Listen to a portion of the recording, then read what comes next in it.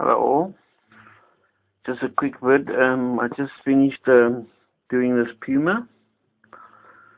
You can see the War Games Factory German infantry. So it looks pretty good for the scale comparison. I just finished putting on 2 antennas, so I'm now calling it done. But we'll just have to wait on the sidelines now till I get the other 2 models built and then paint them all together.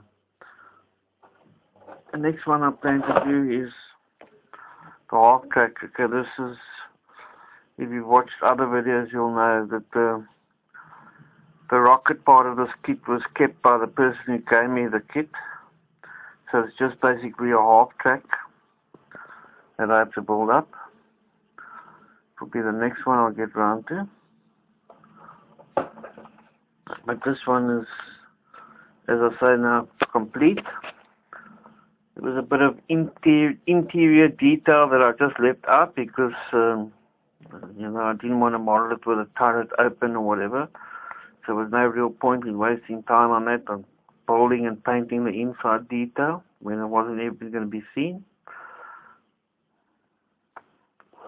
So I just built it with all the hatches closed, ready for battle. Went together quite nicely, no major issues. Quite a bit of extra bits. I give you all the jacks and spades and jerry cans and so on and so forth. Turret can rotate, gun can elevate.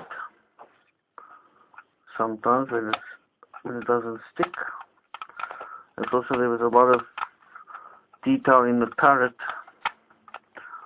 as I say, that I also left off, so the gun is a little bit sort of loose, so sometimes it catches on the part inside, which I'll have to trim down something just to make it that it's not that it doesn't catch inside.